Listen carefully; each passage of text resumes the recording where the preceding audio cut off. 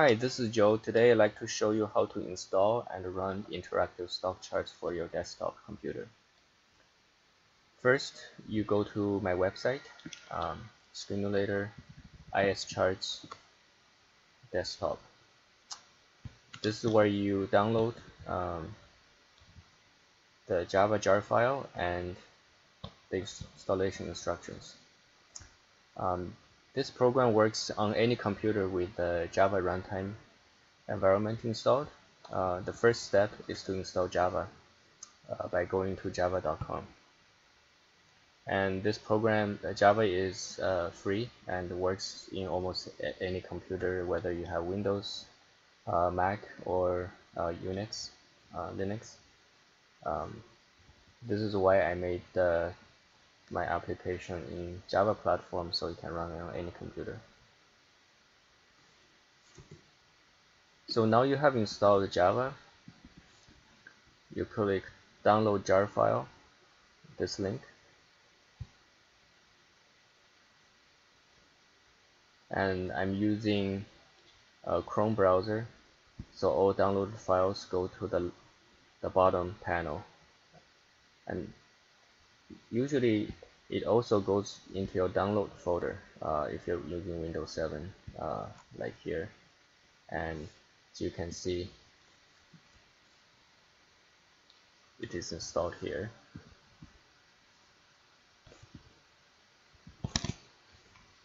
After you download the jar file, you can simply click on the jar file and it should just open, like so. If it's your first time downloading the jar file, you will go to the help and activate license and enter the license key that you just purchased to activate features that you have subscribed. Now, after you open the interactive stock chart, this is the main window, and this is where you enter stocks symbols such as ERP, and the stock symbol appear on the table below.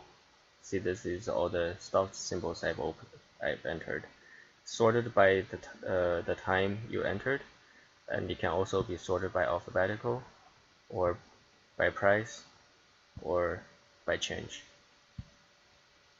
So let's just enter the symbol again, and you can see the last trade, change, percentage change, volume, and day range.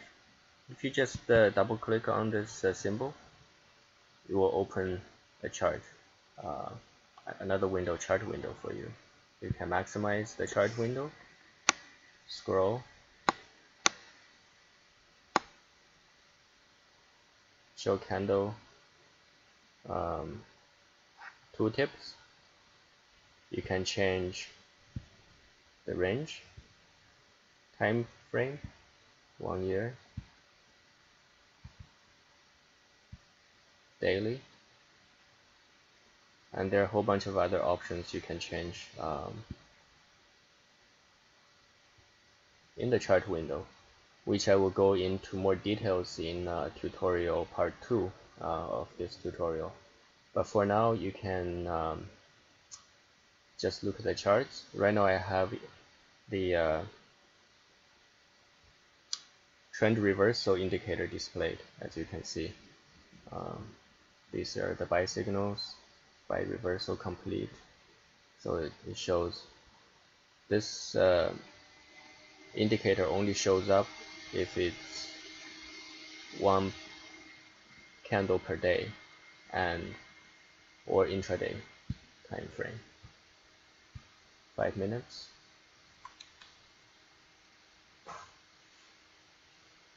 Takes a bit time lag to update depending on your browser speed, and you can go to settings to change various appearances, also overlays and indicators.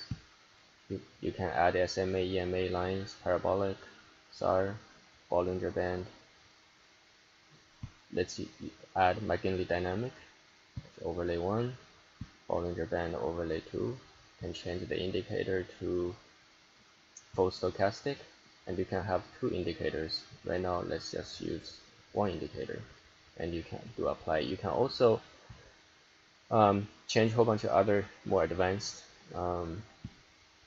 details, such as you can change the background color, chart type. Let's see what O'Neill bar looks like. Actually, let's see Heiken Ashi candle. And after you made all the changes, you can do apply. Or if you want to cancel all your changes, you can just do a factory reset. After apply, you see the chart changes, the experience, and all the indicators. You select show up. Okay, let's go back to the main window for a second. Portfolio view.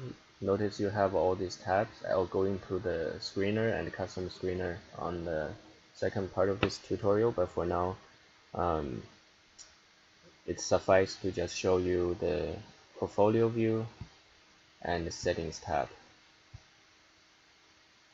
And you can save your portfolio or open a saved portfolio or import the symbol list from another program.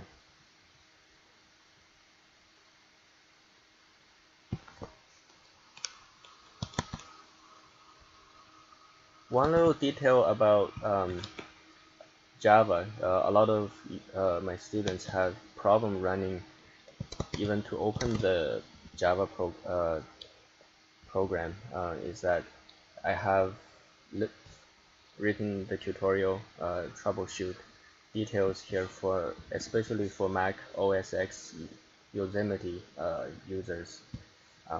There is a conflict as of today, April 15th, 2015. There is still a problem between macOS Yosemite and the Java 8 conflict. In that case, you should go to the Java website and uninstall your Java 8 if you already have Java, and also then reinstall previous version of Java 7 to resolve the problem. And I have links to show you how to do it here. Another common problem people have who are running Windows computer is that after you download the jar file over here, if you just click on open, there is a conflicting archive program that tries to open the jar file as an archive. In that case, you should right click on this and showing folder. Usually goes into the download folder.